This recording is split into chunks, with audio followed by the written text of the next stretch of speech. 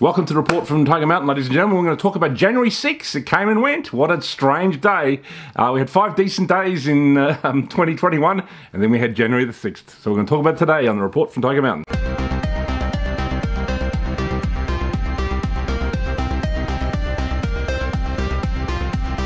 Alright, ladies and gentlemen, well, I guess many of us saw the news on January the 6th. It's only 1 day old at the moment. What the hell was that, ladies and gentlemen? If that was the storm, we should all be worried who are Trump supporters. That was a complete clusterfuck as far as I was concerned. Basically, Mike Pence was rumoured to not certify the votes for Joe Biden, but of course he did. We've long suspected he was a deep state criminal. Lynn Wood has been twittering all week that he is a deep state criminal. He was placed there in the sense that if Trump ever, did leave, they would have somebody from the deep state there ready, and that was obviously Mike Pence.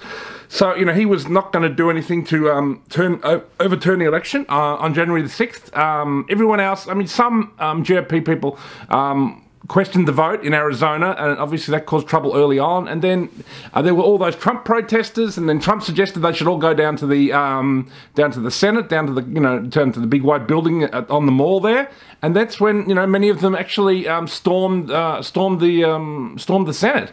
And what's incredible is obviously there probably were some Antifa supporters in there, maybe doing a few things to make Trump supporters look worse, but there were many Trump supporters there as well. You can't say the whole event was put on by Antifa, which is a nonsense. There were many upset Trump supporters there, and they went down, and basically some of them stormed the Capitol building, and you saw the mess that followed. One woman got shot in the neck, very sad situation, and basically, I think both houses had to go back to their offices, and there were many interesting stills of protesters. One of them was in Nancy Pelosi's office, and they were all in hiding. It did show that the globalists were cowards. These are the people that send Americans to war and have sent them to war for over 100 years.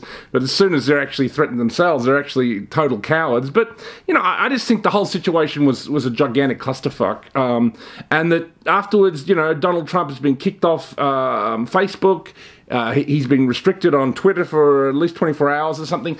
And, and he's also admitted now that, he's preparing to leave office on January the 20th. So there you go, ladies and gentlemen, that's it. This is the situation we're now in. The globalists have conducted a coup. It's pretty clear to anybody with a brain that they did conduct an election rigging situation with the election of Joe Biden, but no one's going to be able to do anything to stop it because this is the full power of the deep state, and you see its influence on media, and you see its influence, and what has been the point of Donald Trump's whole opposition to all this? I agree that he has exposed it, and that is valuable, and I guess it's good to know that we're ruled over by these criminal psychopaths. But he hasn't been able to stop it, and all this stuff with Q that he's going to be doing this and that all appears to be complete and utter nonsense. The guy has 2 weeks left in office. So, what's been the point of all this? And at this stage, as a Trump supporter, I don't know, ladies and gentlemen. I don't know what the point of all this has been. And I guess, I'm going to do a few more reports from Tiger Mountains, but I don't know if I don't see the point any longer in continuing to talk about politics, as there seems to be no point, because all our governments appear to be run by these criminal psychopaths, and now they're going to be introducing mass vaccinations based around a very dodgy scenario with all this COVID bullshit. We're really in the final stages of the globalist plan, and I don't think it can be defeated anymore. And that's all there is to say, sadly. I wish it was different, and maybe I'll feel different.